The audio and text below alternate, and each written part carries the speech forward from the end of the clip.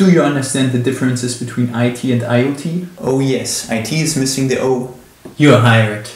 Given the indicative growth of IoT networks and thus an increased amount of generated data, 5G infrastructure will further scale IoT economies via increased connection of devices and machines. Therefore, it is important to understand the transformation of how organizations and networks might change from traditional IT landscapes. In this video, I will explain briefly what the major differences are in the IT and the IoT ecosystems. Let's get started. Starting on the IT side, the typical setup of IT in an organization is characterized by one or multiple core platforms, which can be connected to various internal or external systems. Via an application and connection layer, third parties or external vendors can provide products and services to the organization. Generally, the network organization is influenced by interest-controlling stakeholders and consumers, which represent the end users within the organization of the technology and system being applied. Also, there are producers, so-called technology suppliers. As mentioned earlier, solutions can be provided either as a product and/or service.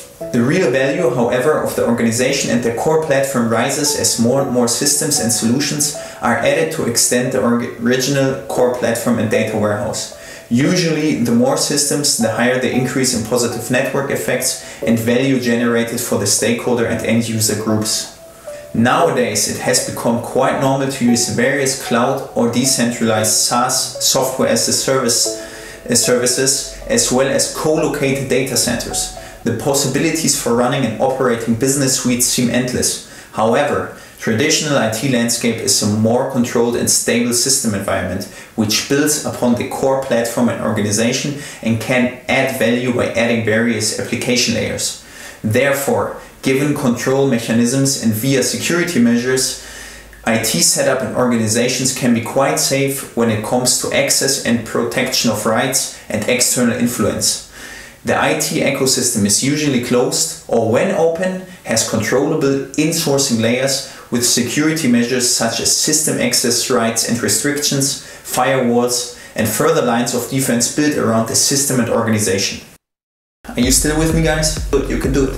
The IoT, Internet of Things ecosystem, on the other hand, is characterized by a variety of different points and features. First, it's all about device objects and network participants. Data collecting devices and machines which can share data and or communicate with each other, meaning the exchange and transfer of data. The network is based on physical objects, actors and sensors, linked or wired together into a group which is connected to the internet. The basis is an IoT platform for all the data flows. Depending on the platform solutions and tools available, organizations can now link into this network to see if their requirements can be satisfied. For example, look at your smart home, including internet connecting security sensors, your coffee or wash machine, smart TV and many other gadgets, all collecting a tremendous amount of data all the time. Or look at air sensors, measuring the quality or pollution of air in the cities, making transparent at what time air could be cleaner, more dirty, etc. So IoT platforms differ significantly in size and purpose. Many IoT platforms are intentionally designed to bring in a variety of participants and devices in order to source, slice, modelize, and visualizing data. Once the data is contextualized, IoT platforms and/or third parties can offer very useful web, mobile, augmented, and virtual reality applications. Overall, these platforms tend to be very flexible in terms of data analysis and tools they offer. Walkabout is one example, whose CEO I have come across meeting in Hamburg, Germany at a small conference a couple years ago. Their vision and ambition is to visualize and monitor any sort of data helping your individual needs deriving from their IoT platform. The platform does not need to own the devices, but value is created by data flowing from the various devices networks into the IoT platform for further insights. This is one important difference to IT systems. You do not need ownership of the network devices and can either be a provider or consumer of data, products and services, where value is added by connected large data analytics into your organization. Application layers can be built internal or external as with traditional IT setup, however. Wow, that was a lot of information to take in. One interesting fact I recall is Walkabout's ambition to own a living and making a living by selling your everyday's collected data to businesses. Very, very interesting stuff. Just think about it. Can you imagine making a living by sharing all your daily data? I mean everything from how many times did you brush your teeth, to usage of toilet, to when you are going to sleep, the quality of your sleep, how many times did you wake up during the night, and so on and so forth. Will it really be possible to make a living, I mean really making money, ka-ching, by selling this data to third parties and companies? We will see. But it's quite exciting to think about, isn't it? Are you still with me? We are almost there. In general, IoT tools and platform analysis can externally be brought into a company's IT landscape. But the IoT platform is the core of the new economy, with dynamic web or other solutions built around it, offering flexibility and focusing on data. Data is the new oil here.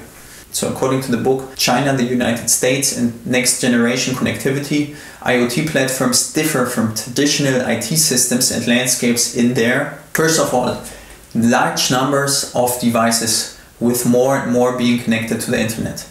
Cisco predicted 50 billion devices being connected to the internet by 2020. Second, high variability of devices and their underlying hardware and software. Depending on the tasks the devices are aiming on delivering, e.g. measuring blood and heart rates, sensing air quality, measuring energy usage and waste, monitoring airspaces or dogs in a park, etc., etc., etc.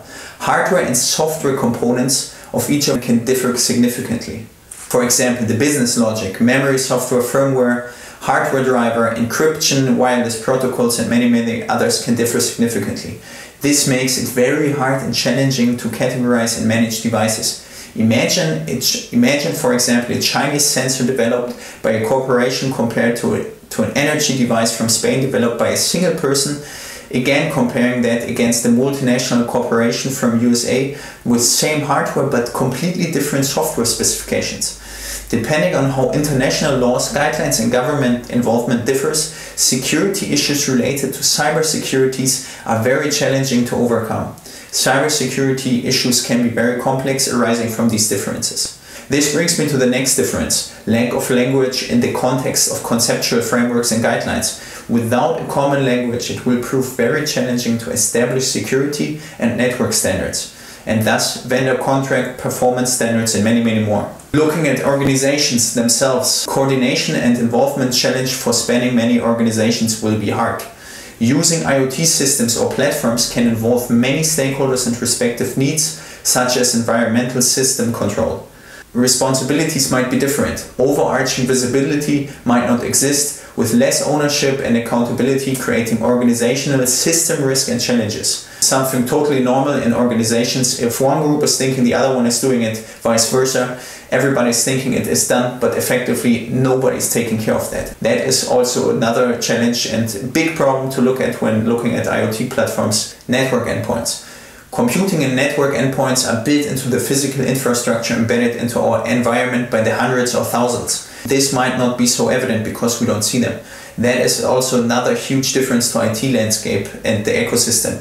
With IoT platforms and devices, we have physical devices everywhere. We just might not be able to see them because they're small and hidden and separated in some other gadgets. When talking IT, on the other hand, we mainly do not have these physical gadgets or devices.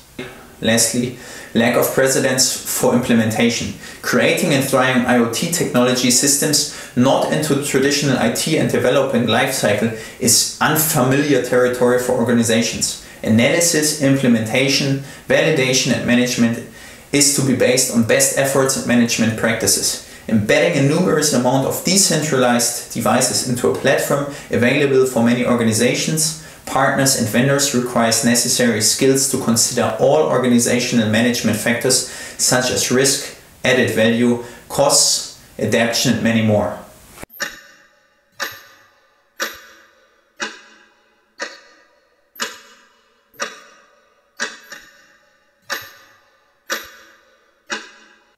Are you for real, pal? Summary. The IT ecosystem is characterized by one organization or one network of organizations driving the delivery of IT products and services.